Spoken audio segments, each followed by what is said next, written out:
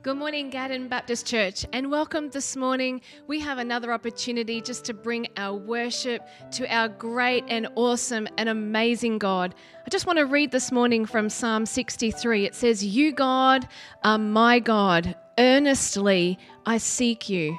I thirst for you. My whole being longs for you in a dry and parched land where there is no water. I've seen you in the sanctuary and beheld your power and your glory.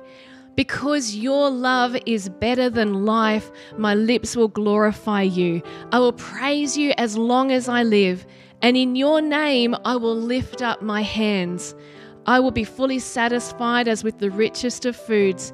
With my singing lips, my mouth will praise you." And this morning, as we gather online, we have that opportunity to let our lips praise our God. It says, "I'll praise you as long as we live." So as long as we are drawing breath, let us praise God. Let us use our lips, our mouths, our whole being to be a living sacrifice of worship to Jesus, because He is worthy of our praise.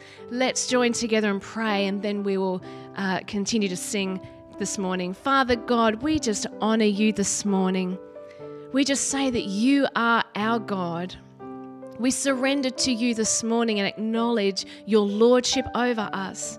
Father, we just come to you, even though physically we're separated, in spirit. Lord, we're joined together in one heart and one unity to worship you and to honor you. We come to learn from you this morning, Lord. We just pray that you be glorified in everything we do. Father God, I thank you that you see us. Thank you that you hear us. Lord, nothing goes unnoticed because of your incredible love for us. Lord, we love you this morning and we just want to honor and worship you. Amen. So I just invite you to worship with us wherever you are. Feel free to stand up, to jump around your lounge room, and just let your lips praise God this morning.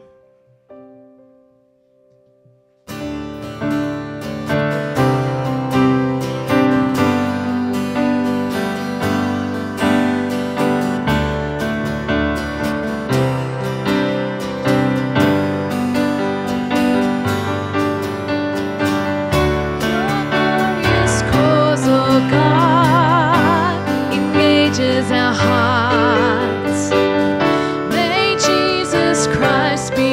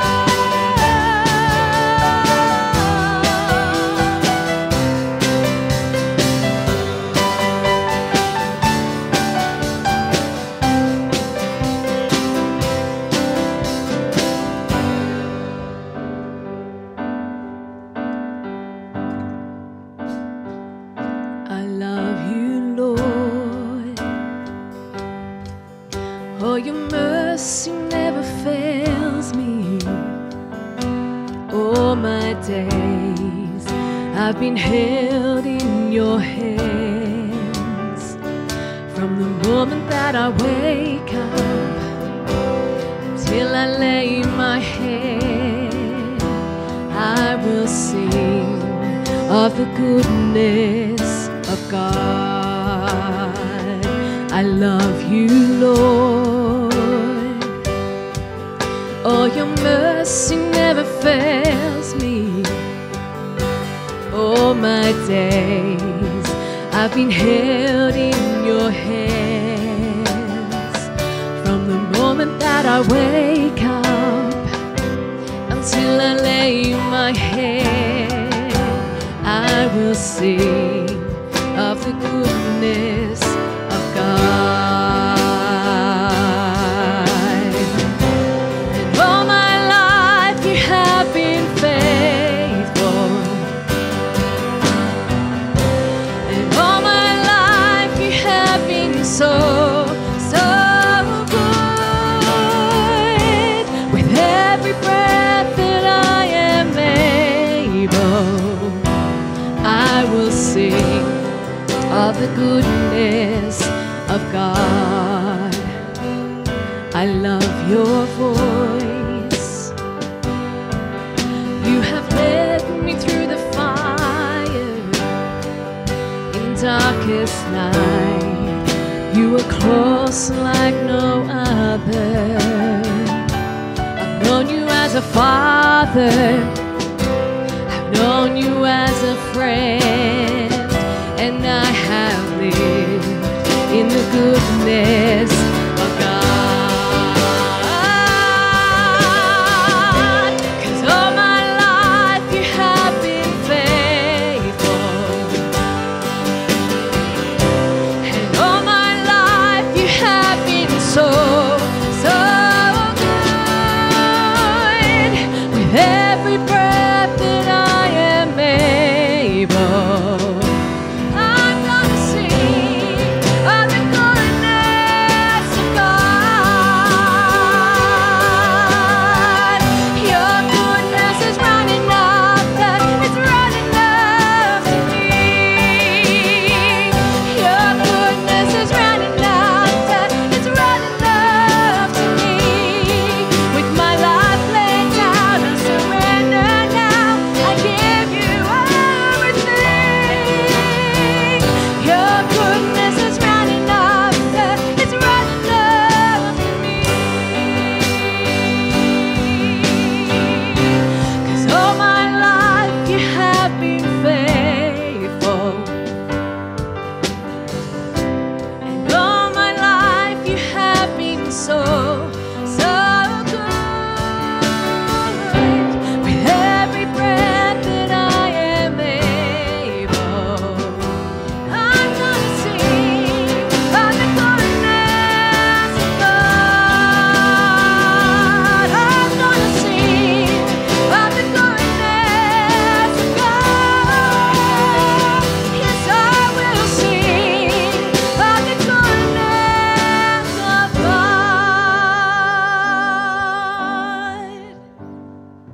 Yes, Lord, Lord, just want to come before you today and just say thank you for your goodness as we sing. And Father, we just thank you that you watch over and guide us. And Lord, we just thank you for being with us today. In your name, amen. Well, good morning. It's great to be with you again, and I'm going to do your announcements this morning, and I'm standing on a new stage, and I'm close to the monitors, and I've got to tell you, it's really interesting that I came in here at 2 o'clock yesterday afternoon, and there was stuff everywhere. All the music gear was stacked over there, and there was sawdust and bits of timber, and I came in this morning, and here it was, all done. So thank you for that hard work. And folks, that reminds me that, you know, when we give to God and give to God's kingdom, we give to so many things. And it's not just about giving money to the church, it's about giving to the ministry of God for his kingdom economy. And it does help us to present quality items like this and to be able to put stages in and things like that. But they're a little bit sort of like what you might call, I suppose, tangibles on the outside. But I just want to encourage you that as we go into a time of just thinking about giving this morning, that you consider just what the kingdom of God is like and how we can help people by giving. It does go into our church family, and our church family ministers to so many different ways. We minister to missions overseas. We look after our local community as well. And so if you are joining us in that way to worship God, I call it worship in giving. It's a great way just to think of it. It's about just the heart that we have. So with different ways to do that, as you can see on your screen. We can give electronically, we can give in person here, but we encourage you that during these COVID times that you make a way or means to do that effectively. And we appreciate those who are doing that so regularly, and it just honours God when we do that from the right heart. It says in Corinthians that God loves the heart of a cheerful giver. So we don't give out of compulsion, we don't give out of duty, we give out of our love for God.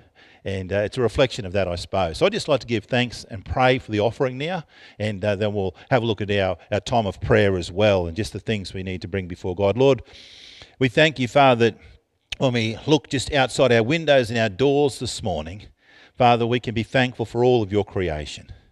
We can be thankful also, Father, for what you provide for us in so many ways, Lord, in abundance.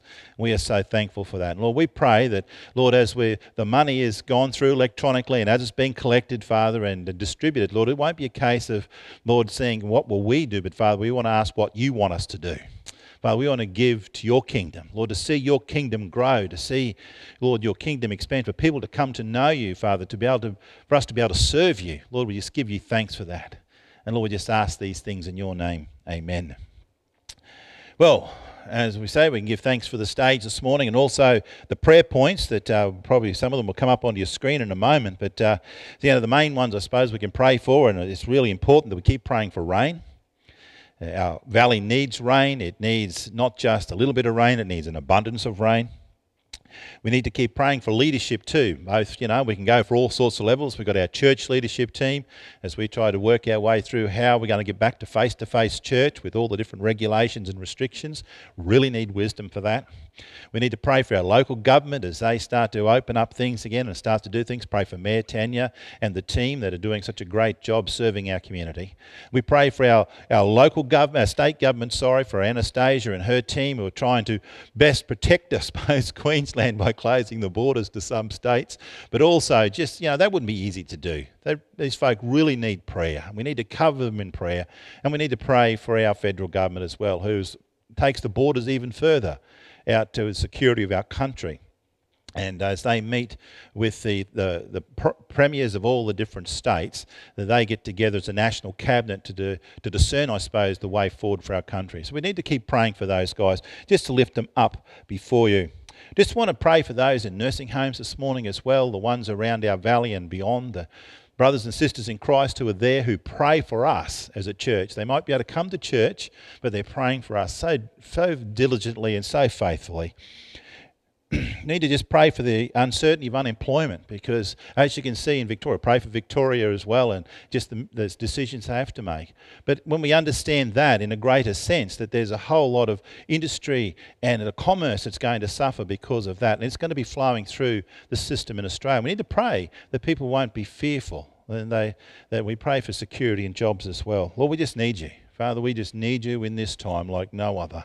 So let's just spend some time in prayer. Put down your cuppa maybe, or your piece of toast. I don't mind if you eat in church this morning. Just put them down for a few moments while we pray. Oh, Heavenly Father, oh Lord, so many things. Sometimes, Lord, overwhelms us.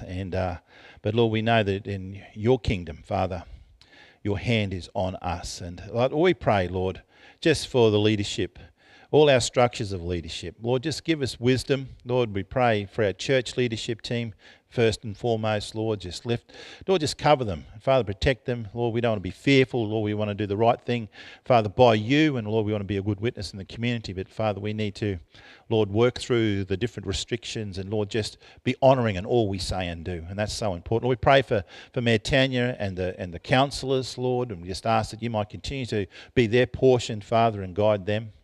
Father, they might know your presence and Lord, just have affirmation that, Father, as they try and work out what's important and the priorities of our community in the Lockyer Valley, Father, just give them that affirmation there. Lord, we pray for our state government.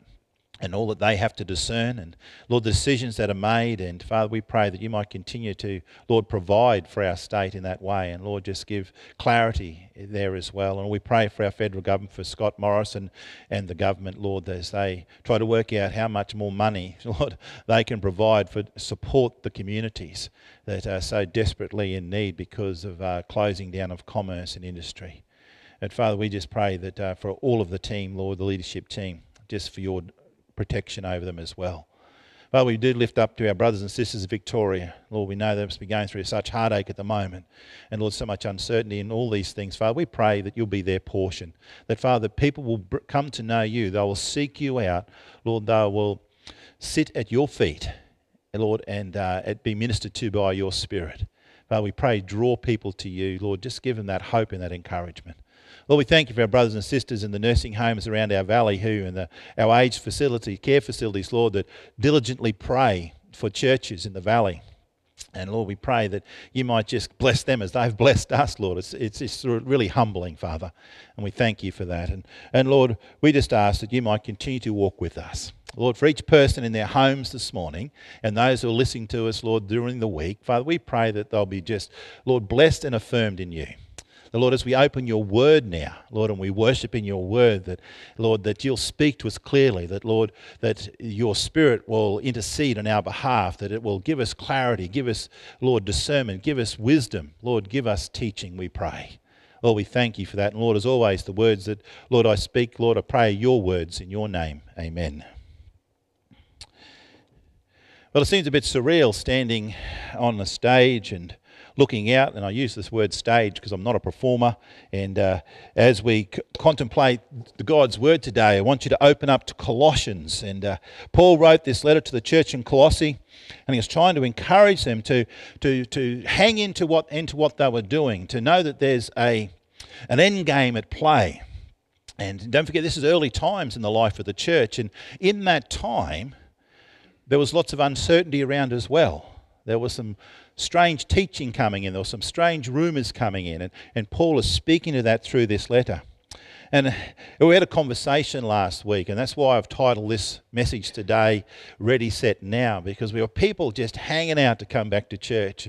And they've been just texting me and letting me know that, oh, Pastor Doug, we'd love to come back. Let us know. I was even talking to a gentleman during the week, and he said, oh, we're starting church back face-to-face on Sunday. And I said, no, we can't just yet. We've just got to be a little bit more patient.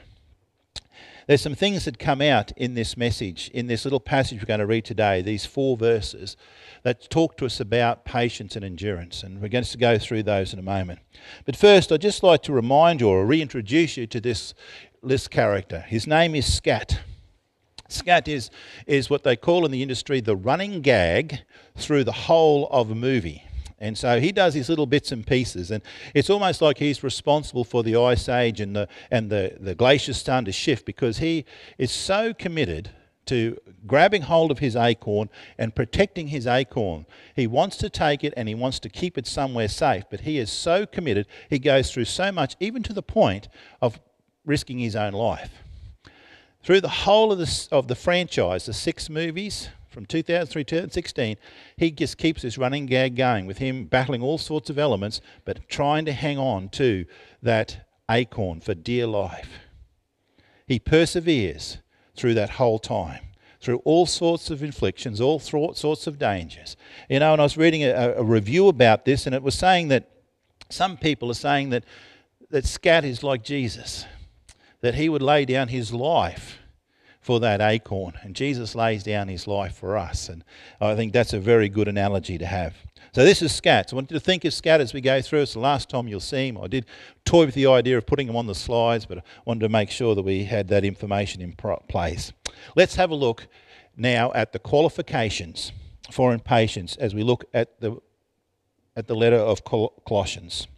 So reading from verse 10, and it says, "And we pray this in order that we may live a life worthy of the Lord, and we may please him in every way, bearing fruit in every good work, growing in the knowledge of God, being strengthened and with all power according to his glorious might, so that we may have great endurance and patience, joyfully giving thanks to the Father, who has qualified you to share in the inheritance of the saints in the kingdom of light. For he rescued us from the dominion of darkness and brought us into the kingdom of the Son he loves, in whom we have redemption and the forgiveness of sins. Lord, I just thank you, Father, for this word that's so encouraging. Just reading it, Lord, encourages me. Father, I pray that those words also at home have encouraged others. Lord, I pray that those who are present with us today, Lord, our worship team, Lord, it's encouragement to them. And Father, we just thank you for that. In your name, amen. There are 5 significant exercises in the Christian walk. And I just want to review these quickly, just to encourage you, maybe just get your brain ticking over and say, has he got this right or not? Because, hey, sometimes we all have different ways of looking at how these things come out. The first one is faith exercised in relationship, and that is through Jesus Christ. So our faith brings us into relationship with Jesus Christ, and people watch that walk, I suppose. They watch that exercise that we do. It's also love exercised in grace. We wouldn't have the love of God if it wasn't for the grace of Jesus who died on the cross, the grace of God who sent his Son to die in our place. And so we have love that we can exercise in grace, firstly with our Heavenly Father and also with those around us. We have humility exercised in mercy. When we're humble and we show mercy to others, we know that we've received mercy from a Heavenly Father. Then we have the next one, and that is patience exercised in character. And we're going to talk about that a bit more deeper, and how patience is a part of the character we have in the kingdom of God, and when we have fellowship and we walk with him. And endurance is exercised in growth. The Bible talks about that in various stages and forms, and we'll come have a look at that as well. I've been reading a book recently. We've been doing a study book in our home group called The Stuff of Life by Carl Face. And in the chapter we were doing this last fortnight, he talks about his golf swing and about how he just wants to play golf as good as he possibly can.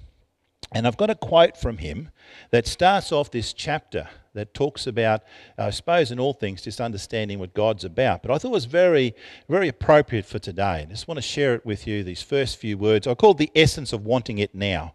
And of course, we're talking about patience and waiting for God and waiting to see what he's going to do, and how that's, we need to reflect that in ourselves.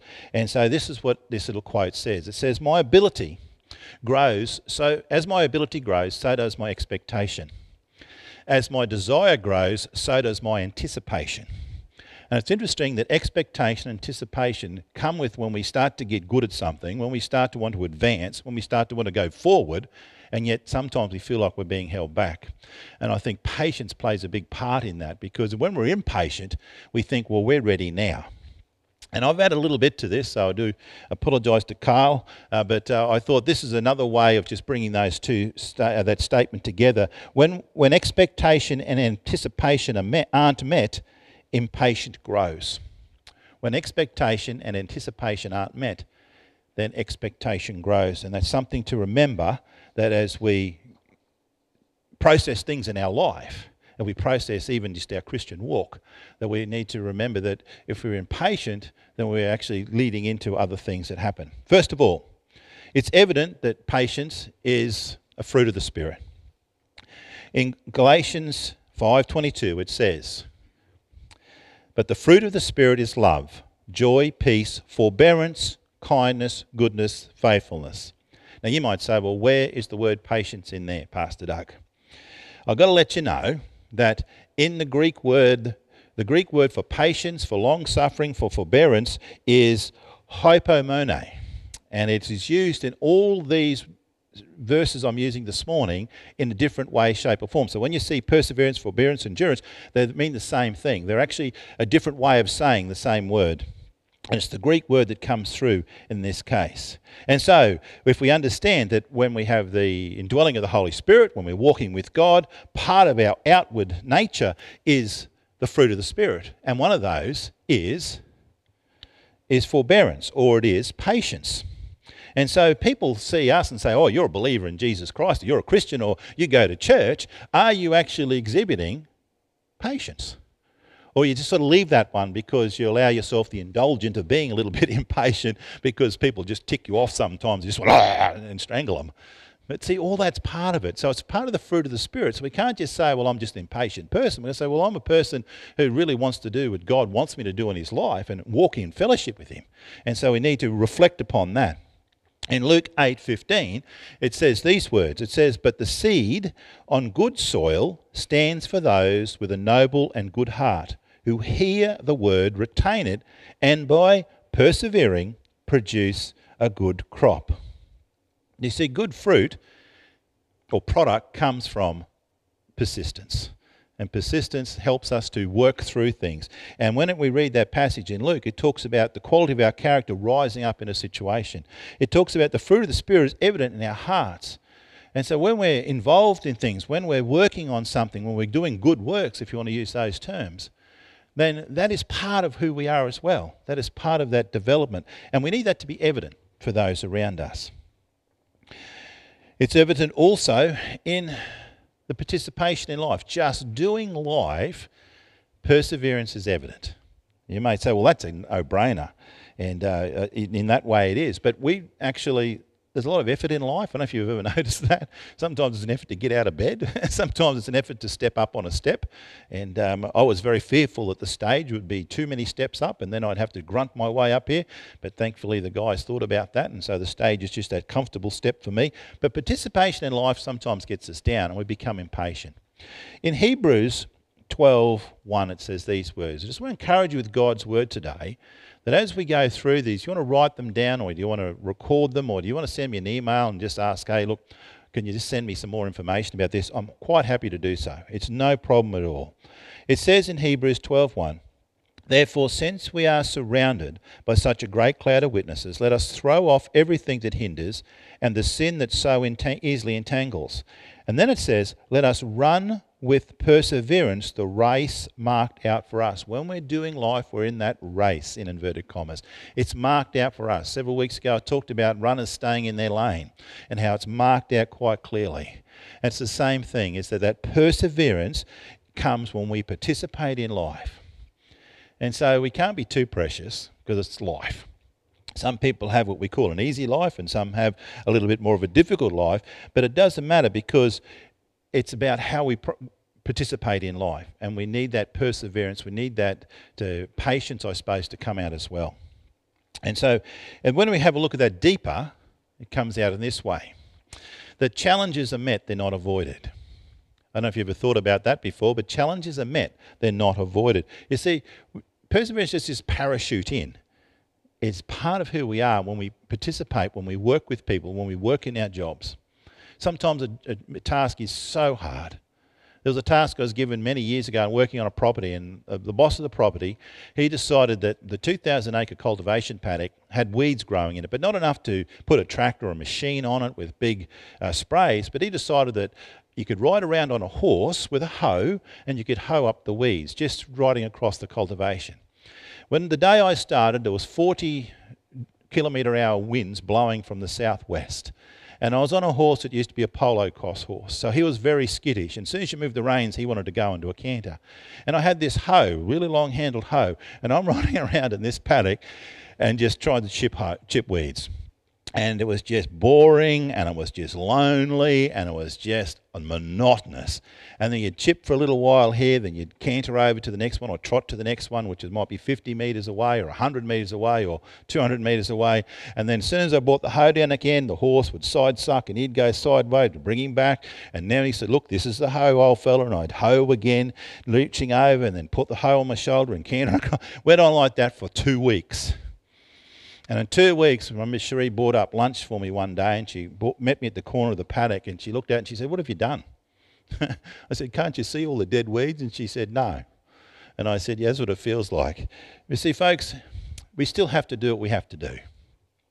And the great thing about it is we don't do it alone. And if I had to realise that then, I mean, I was a believer in Jesus. I was a Christian back then, but I didn't fully draw upon the strength of God. And in Philippians, it tells us when we're doing things for God and we have this sense of, I suppose, overwhelmed, I can't keep going, that it says that I can do all things through him who gives me strength. It's when we're doing what we're supposed to do that we can overcome impatience, we can persevere, that we can get the job done. And sometimes if you need to, you just need to look at it one paling at a time. Just look at the fence. I just looked at one. If I had just looked at one weed at a time and said, all I've got to do is get this weed. If I kept looking at the 2,000 acre cultivation paddock, I'd get so depressed. But God says He gives you strength. His strength through Him. I want to encourage you with that today, that when we're participating in life and it gets hard, to draw upon God's strength. The great thing about perseverance also is that it perfects our Christian character. It actually makes us better. So if we have an easy life and want for nothing, then we don't really learn anything. But part of our growth in God and our growth in life comes from having that persistence in our life, and it helps us to perfect our character and our Christian character. James 1:4 gives us this encouragement. It says, let perseverance finish its work. Finish its work. That's what I put in red. Don't let perseverance start its work. Don't let perseverance get you sidetracked. Let perseverance finish its work so that you may be mature and complete. Wow. You may be mature and complete. So not only is it necessary for us to have it in our lives, but it's also part of our growth. It helps us to perfect our character. When we come across these things that are hard to fathom and hard to process and just annoying, we've got to start thinking, well, hang on a second, if God gives me strength to do this, this is going to make me a better person. This will make my character better.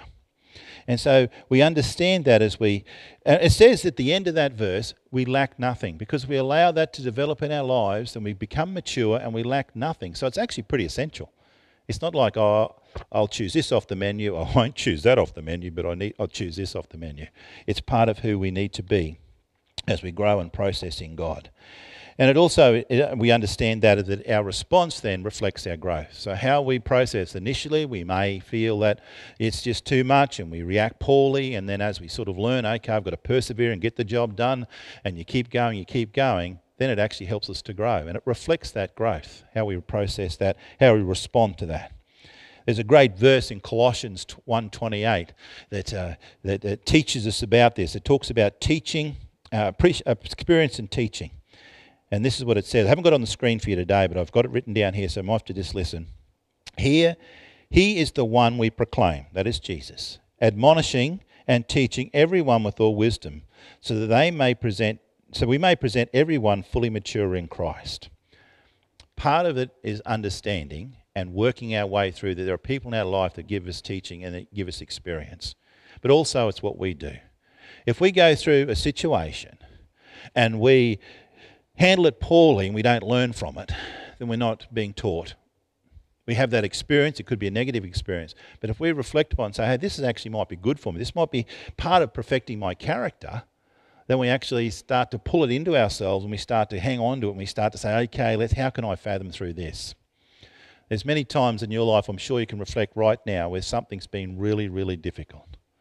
And you thought, why am I doing this? I shouldn't have to. This is beneath me. Nothing is ever beneath us, because we need our character to grow. And that takes resistance. That takes the force against us so that we work through that and become, I suppose you want to say, a better person for it. And if you're a believer in Jesus, you're walking with God and you understand He's on your side and He's given you the strength, then you know that this is for my good. And I want to be able to prosper in this. When we reflect upon these, it's always good to just have that attitude. It's to be appreciative and to give thanks. And that's what it says in that passage of Scripture. Towards the end of it, it says that we need to give thanks to our Heavenly Father. And in 1 Thessalonians 5:18, it says these words. It says, give thanks in all circumstances, not just the ones that it feels really easy and good for, but give thanks in all circumstances, for this is God's will for you in Jesus Christ. Wow. How can we be so selfish to think some things are beneath us? How can we be so self-absorbed we think, I shouldn't have to do this? When the message that God is saying today is, you're going to have to do it, but you're going to benefit from it because you're going to grow. And this is what my purpose for you is. It says, give thanks in all circumstances. I don't know if you've ever done any sort of cross-training and you're taking yourself over and you've put yourself out of your comfort zone, and you might be riding a bike or you might be running kilometres or something like that, and you get to a certain point in your training, you think, I've just had enough, I can't keep going. This little voice in your head, I suppose, says, oh no, just keep going because you're going to benefit from this. That's what God is saying about us and saying to you today, that you will benefit when you persevere and give thanks in all circumstances. The psalmist who, went through so many things, he said these words. He said, praise the Lord, give thanks to the Lord, for he is good, for his love endures forever. If God was hitting you with a whip and kicking you in the stomach and saying, you vile, foul creature, then you wouldn't persevere. But when we understand that what we go through develops us out of love, then we have a different understanding. If you're trying to train a dog, for example, you need to show that dog correction, you need to admonish him, you need to tell him when he's doing something wrong, but you reward his good behaviour and you develop a bond and relationship with that animal. I've seen that happen with cattle dogs, I've seen it happen with sheep dogs, and I've done it myself very frequently with pig dogs, where we've chased feral pigs, is that you develop that bond and you teach them how to do something. But sometimes you have to persevere. God perseveres with us more than we can imagine. He does. He just loves us so much. His love endures forever. And he's saying, look, just come to me. If you're struggling, come to me. And I'll help you to overcome and help you to persevere. Worship team, if you'd like to come up, we're bringing our message to a close, and I thank you for your work this morning. We're going to sing a song at the end of the message, and it's Great Are You, Lord. Your breath in our lungs, you pour out in perseverance for your kingdom. I love those words. It just says that when we walk with God, he fills us, he enables us. But just to finish off, a couple of things if I can.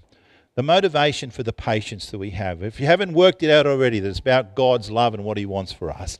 The motivation is, just think of these words as well. That when you're thinking it's too hard, I don't feel like doing that, and it's annoying me, just think of this. That he rescued us from the dominion of darkness. God rescued us from the dominion of darkness through his Son, Jesus Christ. He brought us into the kingdom of the Son of God. So he took us from the darkness and he brought us into the light of the kingdom. And he did this for the redemption and forgiveness of our sins. See, God doesn't want you to stay where you are. He wants you to develop. He wants you to grow. And sometimes the circumstances we find ourselves in are great opportunities for him to do that if we don't give up.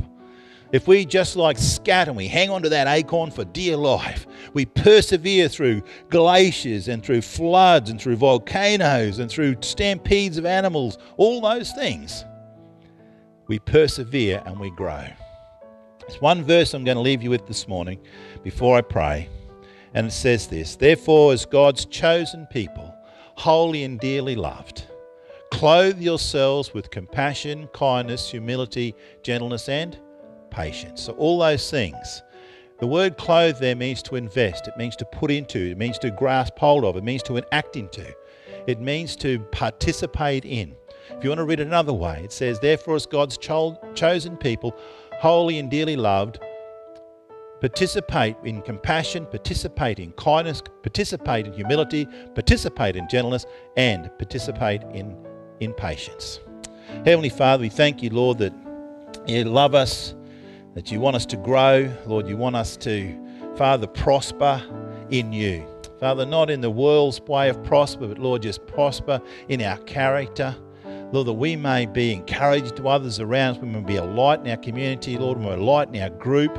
Father, you've chosen people this morning, I know, to hear this message, that, Father, they will grasp hold that when it comes to the end of all things, the push comes to shove, that, Lord, that their patience will be rewarded if they persevere because you want them to grow. Oh, Lord, we thank you for your Son, Jesus, who died for us. And, Lord, as we sing this next song, Lord, fill our lungs with your breath, that we may, Lord, participate with you, fellowship with you, and, Lord, walk with you this week. Oh, Lord, we thank you for this in your name. Amen.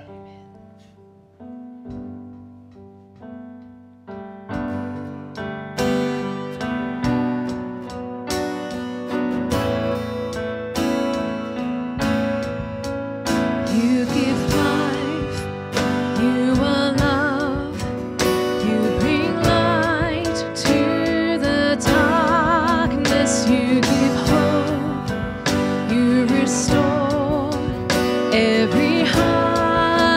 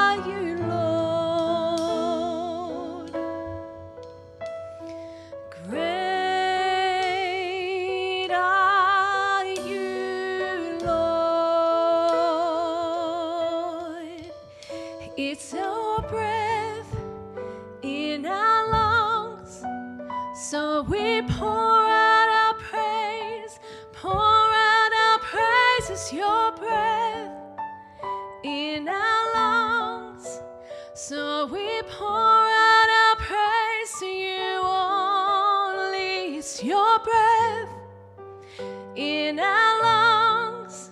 So we pour out our praise, pour out our praise. It's your breath in our lungs.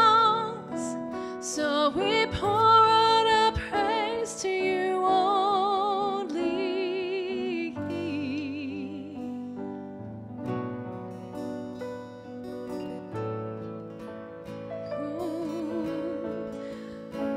And all the earth will shout your praise. Let's sing that. Let's go to the bridge. We'll shout your praise, our hearts will cry, these bones will sing. Great are you, Lord.